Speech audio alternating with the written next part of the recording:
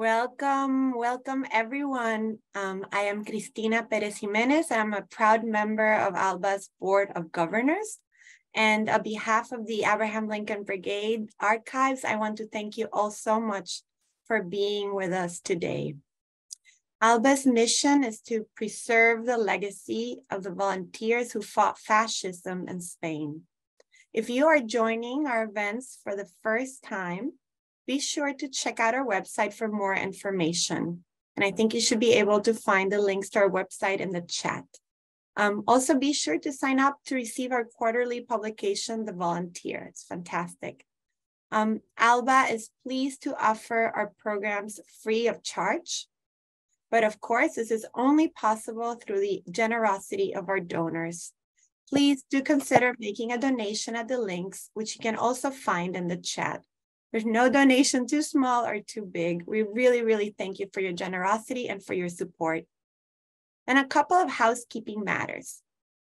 This event will be recorded. If you prefer not to be seen, you may turn off your camera. We will also be taking questions. There will be opportunity for questions from the audience, so start thinking about your questions now. We will soon invite you to put them in the chat. The film you're about to see is a powerful documentary about the genocidal military campaigns against Guatemala's indigenous populations under the leadership of Efraín Ríos Montt, and a cinematic cry against impunity. The film demonstrates the lasting impacts of these crimes and how their effects extend well beyond the borders of the country. Issues of war, atrocities, and impunity are not confined to a single time and place. And as authoritarian regimes continue to violently oppress and suppress people across the globe, I think this film is a timely reminder, a really urgent reminder, that the fight against justice and human rights is an ongoing struggle. And this is a truth that is so central to our mission here at ALBA. And with that, I would like to introduce my fellow board member, ALBA Board Chair, Sebastian Faber. Sebastian has been involved with ALBA since he won the George Watt Prize in 2000. He teaches at Oberlin College and writes for the US and Spanish media. His most recent book, Leyendas Negras, Marcas Blancas, came out in November. The second expanded edition of his book, Exhuming Franco, Spain's Second Transition, will be out in the fall. For ALBA, he also co-edits a quarterly magazine, The Volunteer, and helps direct teachers' workshops. So I want to thank you so much, all of you, for being here, and over to you, Sebastian. Thank you so much, Cristina, for that beautiful introduction. It's great to see all of you once again on one of our online events. I love doing these things because they're always interesting and I don't have to travel for them, and that's nice. I'm here in Ohio, where it's a really cold day. Thanks for joining us all. We're going to shoot to try to wrap up a little bit after the 5 o'clock hour. And I think we'll at the most go till 5:15 or so, just so you know. I will introduce our guests in a second.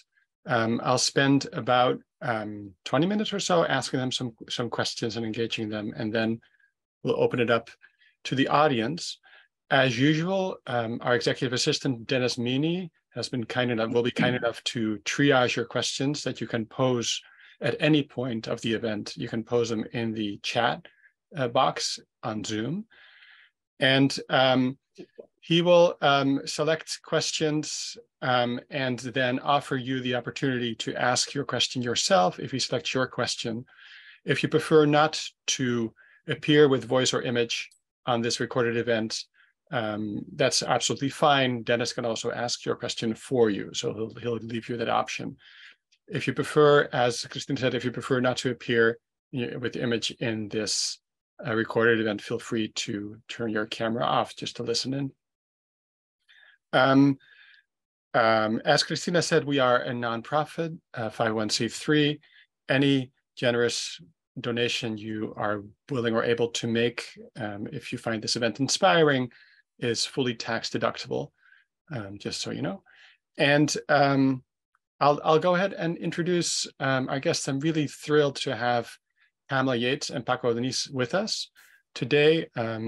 I've known Pam and Paco for a while. They've come to Ohio a couple of times to screen their movies. I think that the work that they do with their production company is unparalleled in the US and maybe the world in terms of the creativity and the integrity with which they produce media about important human rights issues. And I want to ask them about that in a second. I'll go ahead now and introduce them. Pamela Yates and Paco Denise are co-founders of Skylight Pictures, a Brooklyn-based nonprofit company dedicated to creating feature-length documentary films and digital media tools that advance awareness of human rights and the quest for justice by implementing multi-year outreach campaigns designed to engage, educate, and activate social change. Skylight seeks to strengthen social justice movements through cinematic storytelling and catalyze collaborative networks of artists and activists. Pamela Yates has directed more than a dozen films. Among them are the Sundance Special Jury Award winning When the Mountains Tremble, which is, of course, the referenced in Granito, the movie that you saw, and State of Fear, about Peru, which has been translated into 47 languages and broadcast in 154 countries. Pamela was awarded a Guggenheim Fellowship for the film Granito. Her third film in the Guatemalan quartet, 500 Years, entitled 500 Years, has had its world premiere at the Sundance Film Festival as well. She was executive producer of the Academy Award-winning documentary Witness to War, and she is now finishing the fourth film in the Guatemalan quartet, the tetralogy on Guatemala called Borderland, which will be finished later this year and out in 2024. Paco Denise, a member of the ALBA board, as I said, is the ED and executive producer of Skylight. He's the co-creator of Solidarity Labs, a program designed to disseminate Skylight's innovative model for creating human rights media ecosystems in conjunction with committed media makers, artists, technologists, and movement organizations, with the aim of building enduring networks of 21st century human rights defenders. I'll ask him about that in a second as well. Paco's film credits, many film credits as a producer include 500 Years, Granito, Rebel Citizen, Disruption, State of Fear, The Reckoning about the International Criminal Court, and Borderland, this film that's currently in its final stages, which deals with the huge question of immigration justice in the United States. Welcome, Pam and Paco. It's great to have you here. The first thing I want to ask you about is, since we all saw Granito, can you tell us a little bit about what the third and fourth installments of the Guatemalan Quartet deal with, and in what way they tell us what happened perhaps before this very suspenseful and beautiful story you tell in Granito, and what happened since then, what happened after Granito ends? I think everybody is curious to sort of hear both the prequel and the sequel. If you can tell us. Sure. Yeah. Thank you, Sebastian. Thank you, Cristina and Mark and Dennis. And hello to everyone who's joined in. Paco and I have been longtime supporters of ALBA and big believers in the power of archive, as you can see in Granito. But you know, we made When the Mountains Tremble in 1982. I actually went to Guatemala to research the role that the United States had played in overthrowing the democratically elected government of Jacobo Arbenz in 1954 and in ushering in a legacy of brutal military dictatorships. And the protagonist in that film is Rigoberta Menchú Tum, who later became a Nobel Peace Laureate. But Rigoberta and I traveled all over the world with that film and actually premiered at Sundance. It won a special jury award at Sundance as well. But we weren't able to show the film in Guatemala. We could not show the film publicly in Guatemala. And I vowed to go to Guatemala when there was the first public screening that could be organized. And I went to Guatemala 20 years after When the Mountains Tremble was made. That was the first public screening. It was at the University of San Carlos. It was standing room only. We got there, we showed the film. It was an amazing evening. And afterwards, two of the attorneys who were working on a case came up to me and said, did you keep all of the outtakes from When the Mountains Tremble? Because we're working on a genocide case and 2 of the generals are in your original footage. And we had kept all of the archives. It was in a warehouse in New Jersey, and we hadn't touched them in a quarter of a century. And we went back into the archives, and what we found surprised even us, because as you know, from having seen Granito, we found inculpatory evidence of the intention of genocide, which is a very hard crime to prove against General Efraín Ríos Montt. This was material that we hadn't included in our original film. And so we brought all of that film. It was in 16 millimeter and 1/4 inch audio tape. We brought it all into the digital realm, and the attorneys were able to take it and use it in building the case. But Granito is really about all of these different people's efforts, as you know, to contribute their granito de arena to positive social change, contribute their granito de arena to building the case. And the case was built, and the film was made, and the film was shown widely around the United States and Latin America and in Guatemala. And I think the film itself is a granito de arena to bring the case from the Spanish National Court, where it was being tried under the principle of universal jurisdiction, to Guatemala. It helped embolden justices and jurists and judges to bring the case, because it's always better to try the cases in the places where the alleged crimes took place. And so when that happened and the trial was set to begin in 2013, we knew we had to film it. And we knew we had to document it. We didn't know what or how or where, if the trial was even going to continue or come to an end, but we knew we had to film it. We didn't have any money. We got a volunteer crew from Colombia, the United States, and Guatemala. We all converged on the courtroom. And funnily enough, this is the 10th anniversary. Like 10 years ago today, this trial was going on. This trial, which was the first trial for genocide against Indigenous people in the Americas ever. And we know that there have been a lot of genocides against Indigenous people. So this small country in Latin America had this first trial, which was a model for all of Latin America, was a model for the United States, and indeed it was a model for the world. It was an incredibly well-built case, pushed ahead and never abandoned by the survivors of the genocide themselves. And that became the film 500 Years.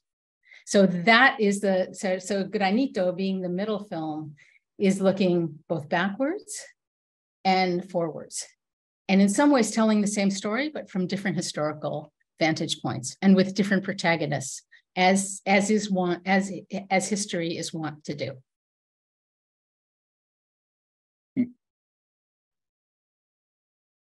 Paco, did you want to say something too, or? I don't have anything to add to that. I think that was great.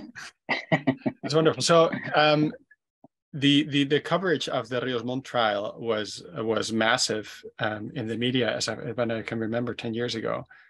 But the trial itself had a strange ending, in the sense that, if I remember correctly, Ríos Montt was finally, the case finally, kind of after the conviction, was appealed, and then didn't go forward based on if I remember, a formality of some sort. And generally, I think the historical memory of the case in public consciousness, to the extent that people are aware of it, is as an anticlimax, right? It's like we seem to have made it, and then we didn't. I'm curious if you share that reading of that, of the outcome of that trial. I would say not only do I not share that reading, and I know that Pamela doesn't either, but the Mayan people don't share that reading. For the Mayan people, they have this, they even, it's a saying that they have now, la sentencia está vigente, the sentence holds. And the fact is, Ríos Montt died under house arrest. The trial, it didn't end, it was put into a kind of hiatus with these sort of mechanisms of impunity. But nevertheless, in our view, and I think the view of almost every Mayan, he died a genocidaire, a convicted genocidaire. He was never unconvicted, right? I mean, the trial was put in hiatus, as I say. So it's not like there was a decision that said he was innocent. That never happened. And so, unfortunately, I think the narrative that that came out in the media around the world is, oh, the trial was a failure. And for many people in Guatemala, for a huge amount of the Mayan population, it was not a failure. So it really depends on how you look at it. I also think that the quest for justice is justice. I mean, I think in many ways that's what the Abraham Lincoln Brigade Archive is all about. I mean, keeping an archive means that you're continuing to tell the story and seeking justice. Seeking justice for the crimes that were not able to be talked about or were not able to be tried. So just the fact that before the trial, people believed that genocide didn't happen in Guatemala. Now, that's no longer on the table. Genocide happened in Guatemala, and the trial told the story. The trial had to be done over again for procedural reasons, never for evidentiary reasons. And in the Supreme Court of Guatemala, the vote was 3-2. So there were 2 dissenting justices and 3 who voted to overturn it. The pressure from the business and political elite in Guatemala, who feared that they would be the next to be put on trial, was enormous. So they couldn't stop it. It was going to be tried again, but Rios Montt died. In most people's minds in Guatemala, he's a convicted genocidaire. It's super interesting, the what you say about sort of the interpretation of what happened among the people most affected, right? It makes me think of the 2 things that your filmmaking contributes, which is images and stories, right? You tell images, you tell stories through images. And how do you see the relationship between your image-based storytelling and the kind of thing that happens in an actual trial, which is also storytelling based on evidence, which are often images or documents? Do you see your own work as a kind of trial work, or do you see it pretty separate from what happens in the courtroom, which is bound by all kinds of, as you say, procedural and complicated details often?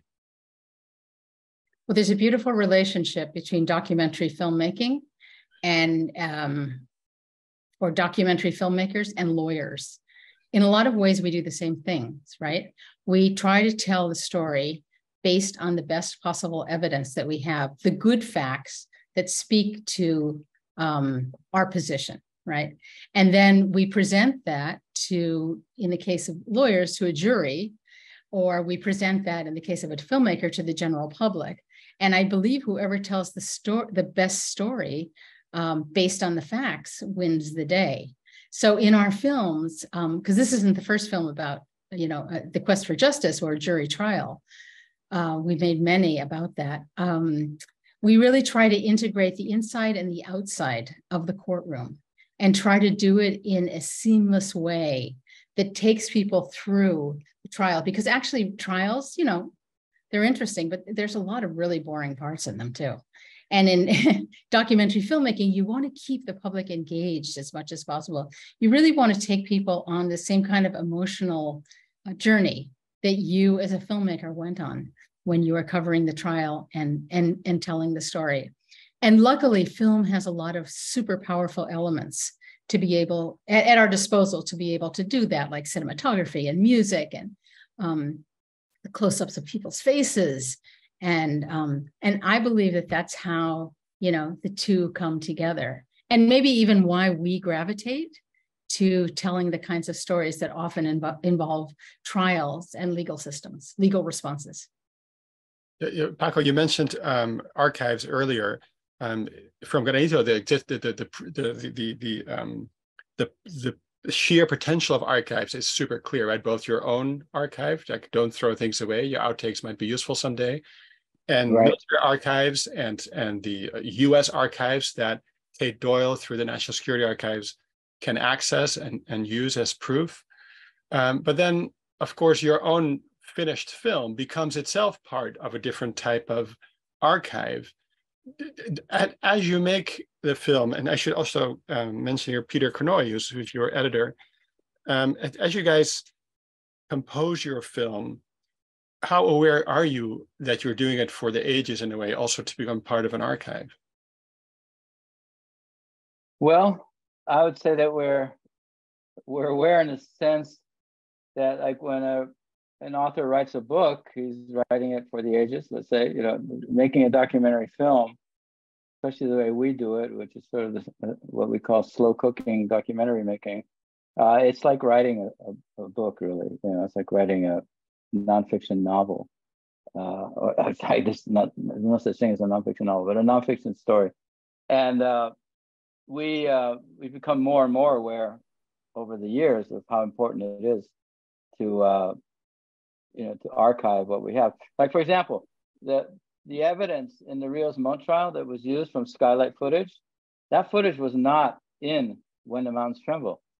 Because at the time when the Mountains Tremble was made, the idea of generals being put on trial, Argentina hadn't happened yet. I mean, it's like, actually it had, but it wasn't a factor that we were thinking about. And so that confession, but that statement by Rios Montt about, if I'm not in charge of the army, then who is? That was a very inculpatory statement. It didn't make it into the film. It wasn't part of the narrative that we were working on in When the Mountains Tremble. So having kept all that was so important. We realized, wow, and it's interesting because a program of ours that you mentioned, Solidarity Labs, that came about when we were invited with Granito in 2014. We were invited to Bogota in Colombia to a conference called Archives for Peace, where they gathered together representatives of people who were studying archives that had been uncovered, like the police archives in Guatemala, the Stasi archives in East Germany, the archives in Chile, in Argentina, in Brazil, in Colombia itself. And so Granito was shown as a film that related to this idea of the archives. And of course, the police archives are featured in Granito. After that, we were surrounded by dozens of Colombian activists that had come to the conference from all these remote regions of Colombia that were out there, defending their communities against extractive industries, against all kinds of threats. And they asked us, how we need our stories to be told as well. How can that happen? And why don't you come to our communities and tell these stories? And of course, we couldn't go to all these places and make all these films. And we asked them, well, why don't you talk to Colombian filmmakers? There's a lot of talent in Colombia. They said, we don't know how to find filmmakers, talk to filmmakers. Where do you start? And so that's where we decided to create a laboratory space, a week of sort of a relational rather than transactional space, where filmmakers, through an open call, filmmakers and activists from the country, the first one was in Colombia, could come together and get to know each other, learn what each other does, and build trust and solidarity. And out of that would come different projects. And that's what's happened. And we've done 4 Solidarity Labs so far.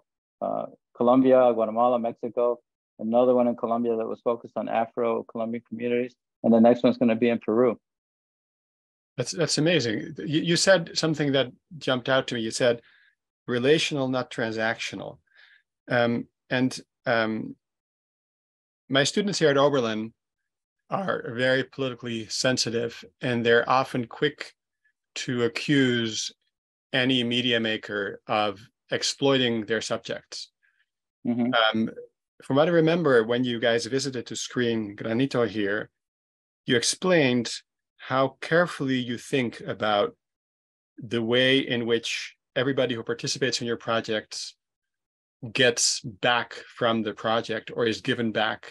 And I remember, I think that when you guys made Granito, your first screening was in Guatemala, not in the United States, for example. And can you talk a little bit about how you think about documentary production and the communities that you work with, how you involve them, and also in the aftermath of once the movie is finished, how that operates? Yeah, sure. Well, our model is collaborative and not extractivist, because it's not just extractivist industry. I mean, any mode of operation can be extractivist. You could be an extractivist academic, for example. So how do we go and work collaboratively with communities to tell stories and not extract the story and take the story out from the place and make a film about it and then travel around the world to film festivals, you know, for our own enhancement, our own career enhancement. And actually the person who was really instrumental in helping at least me understand that from our very first film was Rigoberta Menchú. I think because in the Mayan communities, the way of being is very collaborative. It's very collective.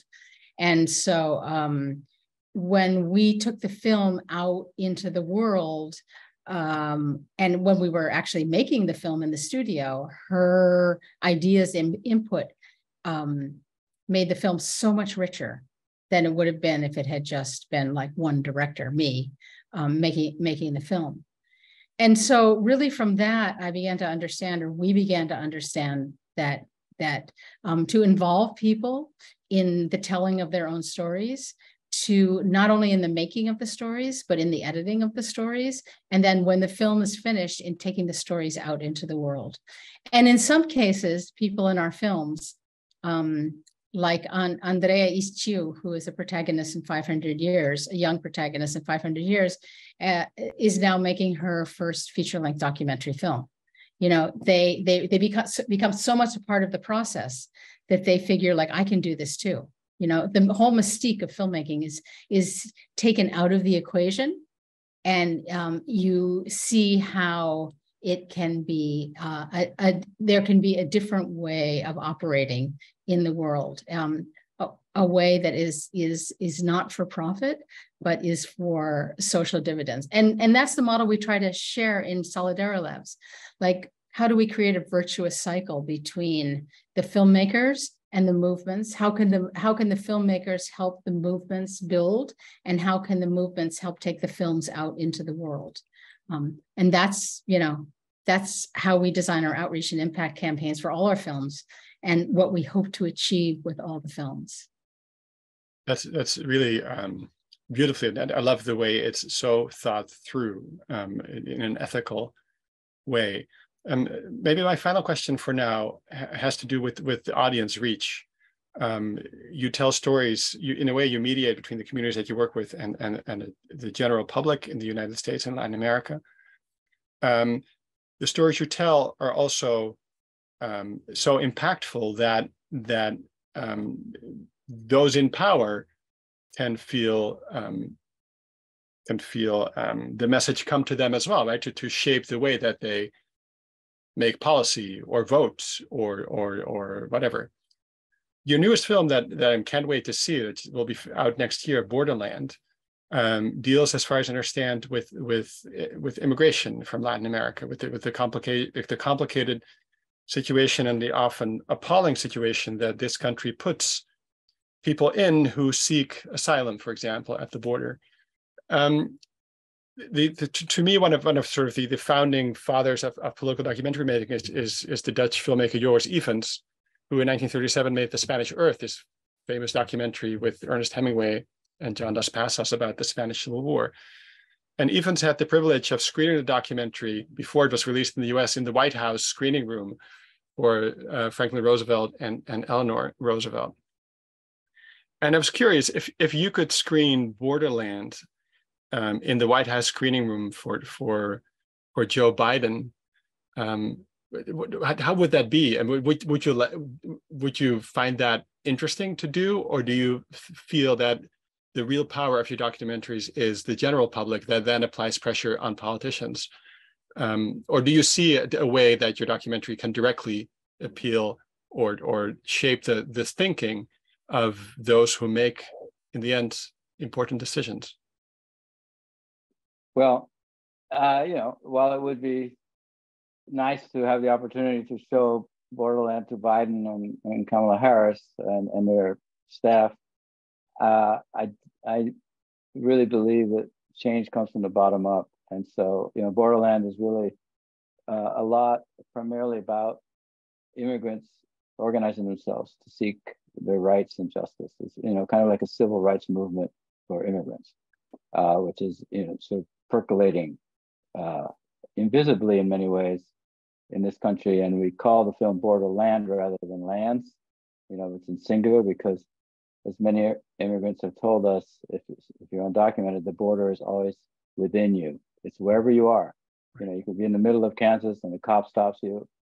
You don't have your papers on you or whatever it is, and you get deported. So the border is where you are. It's inside. So that having to live that way is really outrageous. And the immigration reform is not even talked about really in any serious way. Maybe the idea of maybe having work permits so people could come and go, because most people actually would prefer to come and go back home. They don't necessarily want to stay forever, but they have no choice, right? Once they get in, they can't go out. So there's just anyway, we could go on and on about that. But yeah, it would be great for Biden to see it, but it's the political forces that have to pressure him, as LBJ was pressured to sign the Civil Rights Act, and and FDR famously had a quote something along those lines: if you have a movement, bring it to me, let me see it, and then we can do something. But just out of the blue, I think Biden would be afraid to show that he's not tough on immigration, right? Yeah, I would love to show Borderland at the White House. We have to talk about this, Paco, because I think that it's important to operate in whatever space you can open up. And but I would also ask that the protagonists of the film be there, so we could have a direct conversation between those who are most affected by the policies, those who are trying to organize undocumented workers and are being threatened with deportation. Because it's been very disappointing to see that both the Democratic and the Republican parties are united in their approach to immigration. I mean, they may have different methods and they may have different temporary policies, but the effects is actually the same. That there is violence at the border, that lots of people are dying trying to come to the United States, and lots of people who should be allowed to come are prevented from coming, and that there's no real rational immigration policy. So if Borderland can contribute to setting that straight, I definitely want to show it at the White House. I agree with Paco, though, that unless we create, the films are really made not to just show it to the people making the policy. I really believe too, we need to create grassroots movements. And films that are such emotional experiences, they can be a powerful tool to help do that. Because if you make a really good film and people see it and they have an emotional experience, they want to do something with that emotion.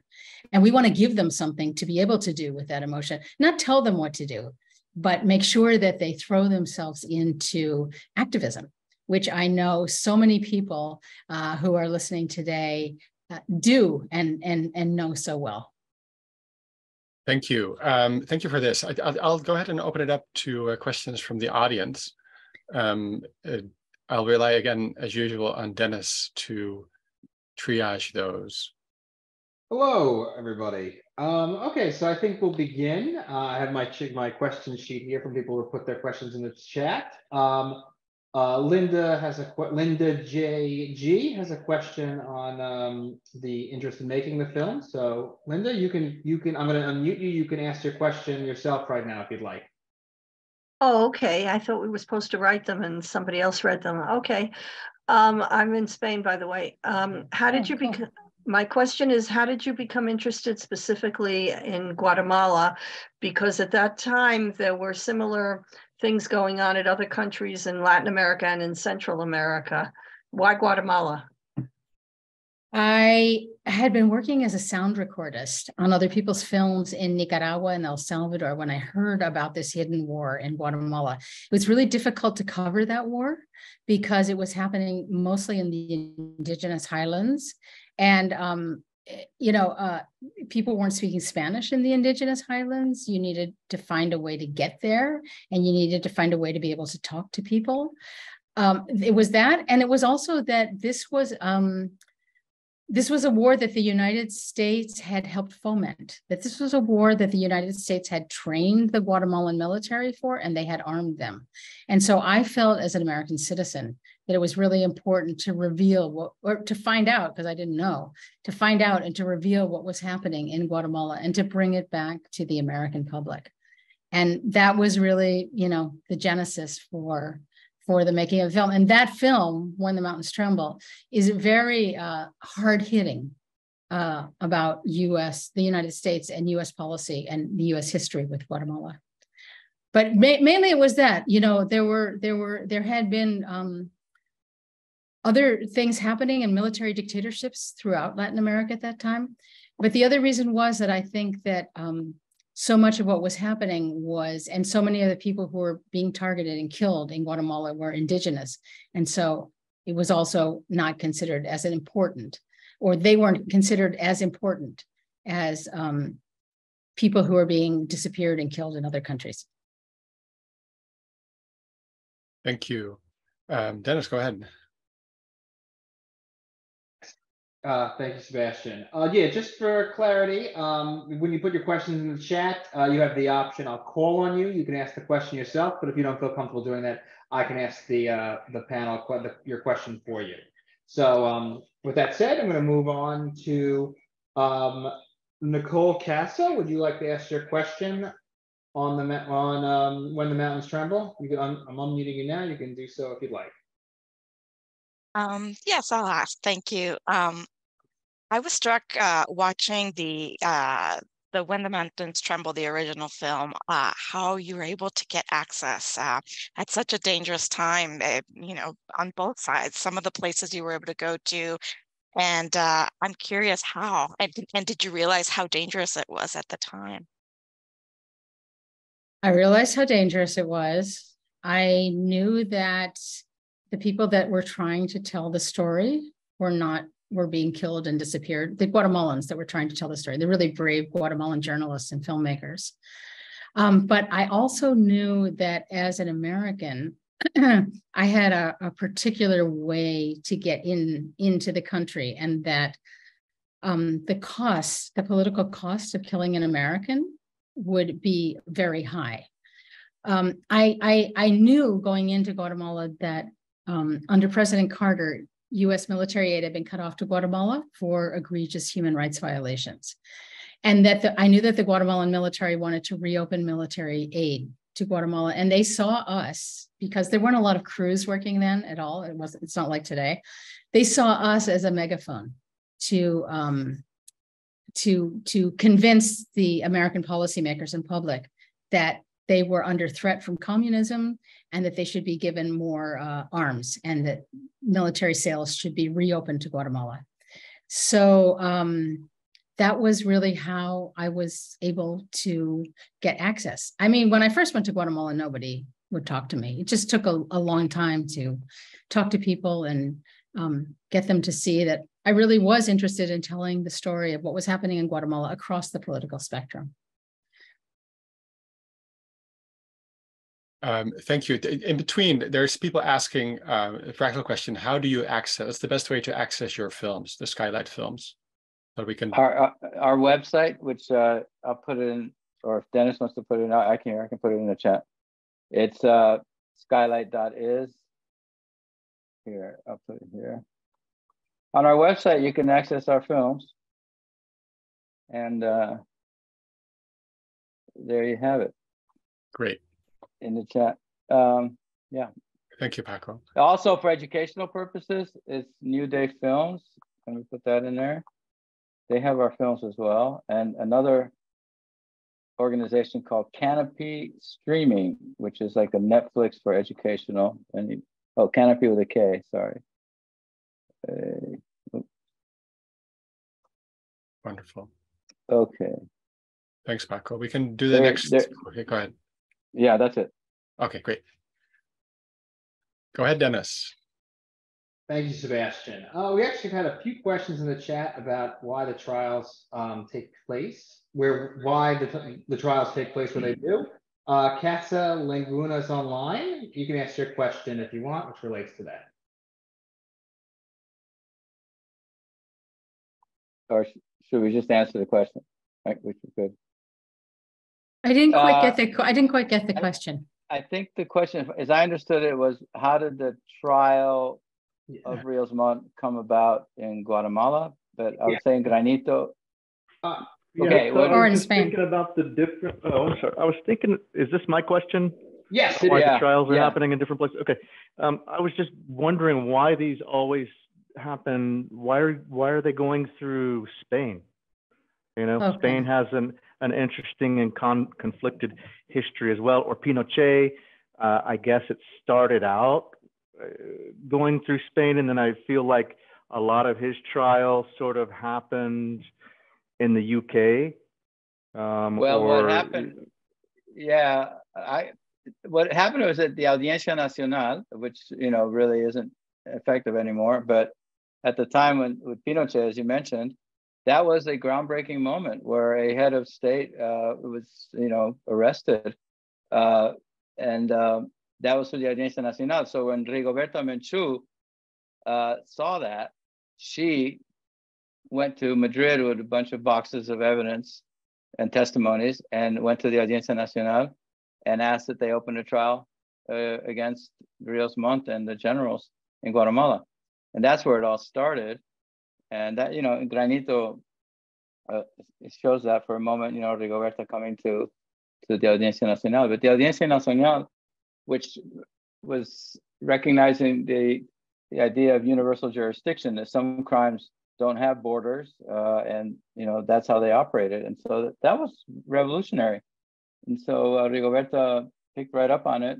And then, as Pam had said earlier, that the fact that the Rios Montt and the other generals were basically indicted in the Audiencia Nacional, even though they couldn't be extradited there because Guatemala wouldn't extradite them.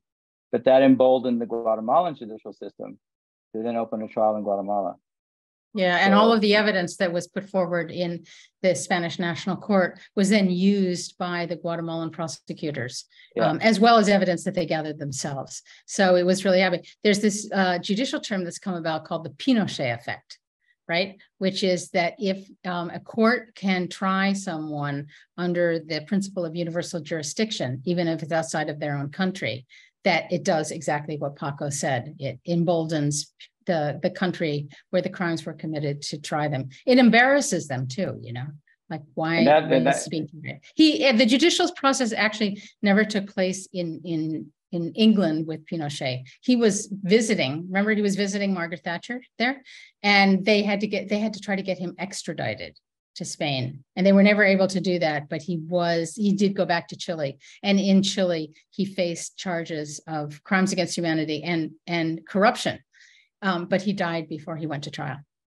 Yeah, but another term. But his legacy was forever tarnished. Yeah, another term that has to do with this sort of trials in one place or attempting trials in one place, and then it happens in somewhere else, is a justice cascade. It was like a justice cascade. What flowed from Madrid and the Audiencia Nacional to Chile to Guatemala. It's a powerful idea. I think that, to me, the irony is always that Spain, especially between the late 90s and say 2010 or so, was one of the hubs for this school of thinking about universal jurisdiction, and the Spanish criminal court, the Audiencia Nacional, became a place where many trials were held, like Israeli politicians were indicted, Argentine, Chilean, Guatemalan, and all the while, Spain itself was incapable of facing its own cuentas pendientes, right? Its own unfinished business from the Franco dictatorship. And when that finally came to through the same judge Garzón, came to a criminal investigation, the Supreme Court was very quick to shut that down. And since then, the Spanish victims have had to take recourse to an Argentine court under universal jurisdiction to find justice. So it's an ironic twist that Spain has been unable or unwilling to rescind its amnesty law to make possible judicial prosecution of people involved with the Franco dictatorship. Yeah, that's so true. And, we have that little part in Granito where we talk about the idea of universal jurisdiction, and we show the statue of Garcia Lorca. So for those of you who know, and I know you know, those of you who know, and those who don't know, they aren't going to get that. But, we make documentaries on many different levels, and we're hoping that you'll get all the levels, but it's okay if you don't. That's really great. That's it. Thank you, guys. Yeah. Dennis, let's go to the next question. Okay, thank you, everybody. The next question is going to be on the risks of documentary making. Hannah Brolin Valley, would you like to ask your question? I'm unmuting you now if you'd like to. Hi. Hey. Yeah, I was just kind of curious about, you keep talking about high risks when they testify against the judge, or you see that Freddie gets the note threatening him and his family. Were there any retaliations that you know of? There have been a huge number of retaliations recently in Guatemala.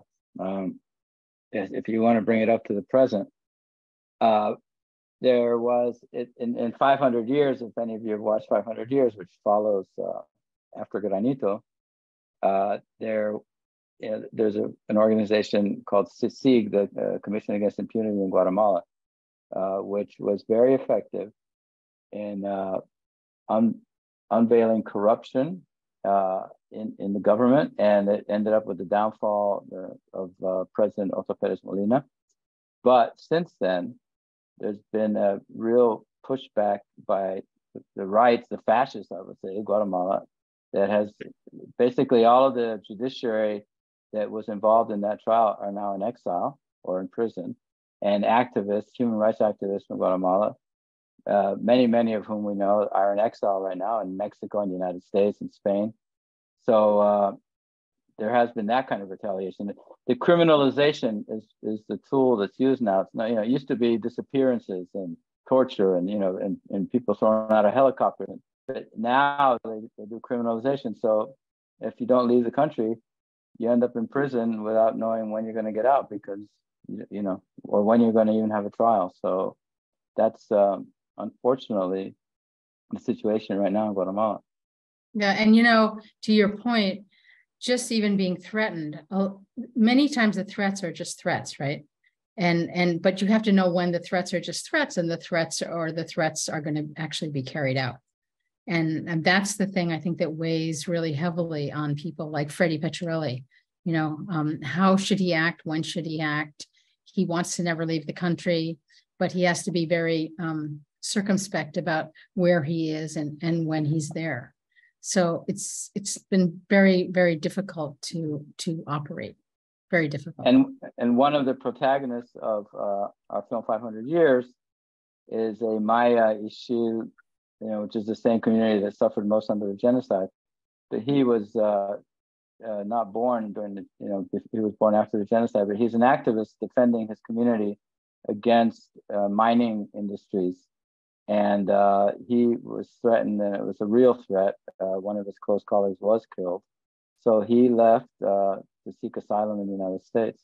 And it's one of the stories that we have in Borderland. So, like as Pam just said, some threats are very real, and that you have to take it seriously.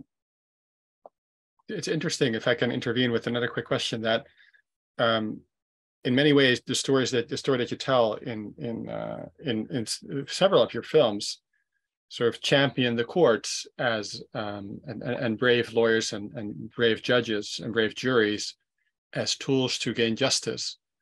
At the same time, the story you tell now reminds us that the one thing that fascists are good at is taking control of the judiciary, precisely, right? To thinking of the U.S. Supreme Court, and the way in which right-wing regimes have used what we call lawfare to basically deactivate or exile or silence the opposition. Can we put our hopes still in the courts in that way, or is it just too complicated, too compromised of an undemocratic system? I mean, frankly, I think we can never rest. There's never going to be a time when forces that want to have power by force. I don't know. I just don't see it. We have wins and then we have setbacks, and that's just how. And for me, a great and inspiring example, frankly, is the Mayan people that we learned so much, because for 500 years they have been making gains, having setbacks. They've maintained their culture, their languages. So, and they themselves say they just have to pass it on from generation to generation. It's a never-ending story. Yeah. Yeah. Thank you. Dennis, go ahead. Okay.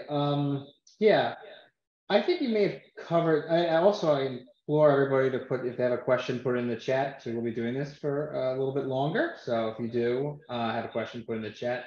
I don't know if this has been answered already, but I know Sherry, I'm not sure her last name, requesting me to ask a question. And I think we've touched on this, but maybe we can return to it. Can you describe more about this court in Spain and their jurisdiction? So, we talked about like the reasoning why, but is there any like legalistic and procedural reasons to do these things with within this court or in The Hague and stuff like that?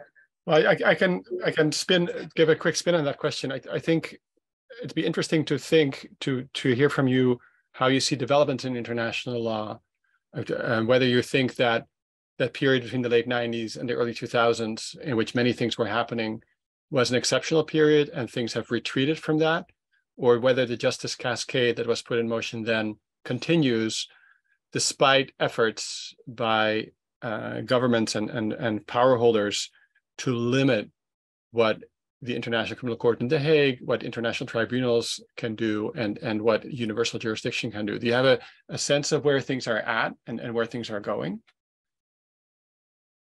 I think it's funny that we think about that, like the ICC, the International Criminal Court. We made a film about the creation of the International Criminal Court called The Reckoning. And at the time that we made The Reckoning, which was from 2006 to 2009, more or less, the U.S. was very much, against it. The Bush administration, didn't want any part of it. And now we see that, the U.S. is calling for the ICC to prosecute Putin. But when the ICC prosecutor wanted to build a case against the United States for war crimes committed in Afghanistan, they revoked the visa of the ICC prosecutors, so she couldn't come to the United States. And so this back and forth, it's like, these are new instruments of international justice, and I think it's kind of like finding their footing. I've heard that the Supreme Court, when it was created here in the U.S., in the South, nobody took it seriously, and it was sort of so what. And so as we've watched the Supreme Court go through different iterations, right, where it's either more progressive or more right wing, and now it's like completely corrupt.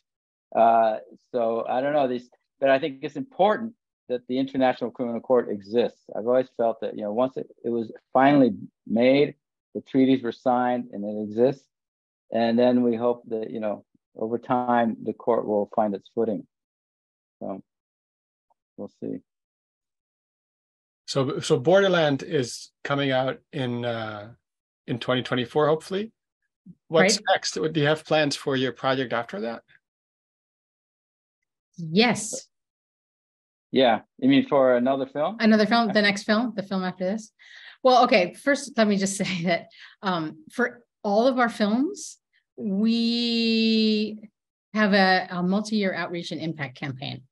So for every film that we make, every feature-length documentary we make, like Granito, we create a media ecosystem so that we can create short films, nano documentaries, educational guides, interactive digital projects. We want really people who are moved when they see the film to be able to have a place to go, to dig deeper, and to get involved. It's okay. And so with Borderland, we're going to be working on that for several years. But actually, the next film that we're going to do after Borderland is a film about the Caribbean Music Festival.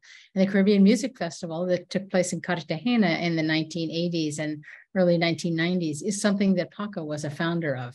And it's a place where Paco and I met and began our love and creative journey together. So maybe Paco, you want to talk about that film? Yeah, so when I was living in Cartagena, I had the idea of, making a Caribbean music festival, which brought together all the Caribbean culture. Because as an outsider in Cartagena, I saw that there's this really amazing cultural activity going on, but it wasn't recognized in Colombia. There was no sense of identity as Caribbean. It was more an Andean nation, and from Bogota. And so I thought this should be celebrated, and it's a long story. I won't tell it all here, but we ended up making a festival which went on for 12 years. 4 days where music, people and culture from all over the Caribbean coming together in Cartagena for 4 days every year. And it was a transformative event. I don't know if any of you have seen this film, Summer of Soul, which won the Oscar last year, not this year. I recommend it, but it's about how music can be a transformative element in a society. Right. And the Caribbean Music Festival, how, as you said, how it brought together all these different musical influences that came from Africa and North America and swirled throughout the Caribbean and the northern coast of Latin America. And because Paco had made sure to document every single festival, we have this incredible archive. Okay, here we circle back around to the importance of archive. So we thought, especially during the pandemic, we're going to harness the power of the archive and catalog the archive and make something from this archive, so that this festival and this very specific time in history and coming together these very specific ideas that then grew and were nurtured and went on, would be an important film to make. Also, something a little bit different than what we've been doing. It sounds like a super interesting film. I'd love to see that, and such an interesting change of scenery a little bit for you guys, a change of mood. Yeah. Right. Yeah, and another thing that's an ongoing project, which is now going into its 4th year, is they came out of the Solidarity Labs. It's called Vivex. Vivex is a network of defenders, by defenders, and we did a lot of development of it together in these big Zoom meetings during the pandemic, and developed an app, the Vivex app, which is used by this network of environmental and human rights defenders. And it came about because of, this sort of frustration and dismay at all the assassinations of defenders that happened. Any of you that follow this, the annual reports of the assassinations in Colombia and Mexico and Guatemala are huge. And so the idea of the defenders was, let's have our own network, our own voice, and so that the narratives, the role of the filmmakers and storytellers in this is to help shift those narratives from the toxic narratives about defenders as being enemies of progress and enemies of the people to being the front line of defense of our planet, and to really see them as an important, crucial element in the battle to save our planet from climate change and from extractivism. And so that project is an ongoing project, and there's an Instagram feed that just launched, because it's a private network. It's not like an open social media network, even though there's an app. But you can see the app in either the Apple Store or Android. But you can follow on Instagram. It's just starting this week. It's going to be sort of the voice of Vivex coming out, and it's called Red Vivex, RED VIVX on Instagram. VIVX. And YouTube. Right. So these are like collaborative stories between defenders and social justice filmmakers from Colombia, from Mexico, from Guatemala, and now next coming up to Peru. And it has a cinema element too, because we use all the network of all the people that participated in Solidarity Labs, many of whom are filmmakers, to do the cinematic portraits of each of the defenders. So we're trying to think about ways to use cinema and different forms of cinema in the programs of Skylight. You guys, I can't believe you have had time to spend an hour with us, but you do so much. You must be so busy. I want to close up and thank you too for your time and for sharing your movie with us and for all the work that you do, and for your support of what we try to do in ALBA.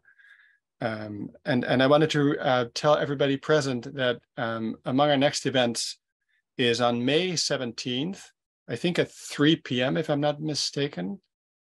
At 3 p.m., we'll have another online event, which will be a visit to the ALBA collection at the Tamman Library in New York, a peek behind the reference desk. We go into the archive with Shannon O'Neill, the director of Tamman Library, to take a look at the more than 300 collections that we have as part of the ALBA collection at the Tamman Library. So that's on May 17th at 3 p.m.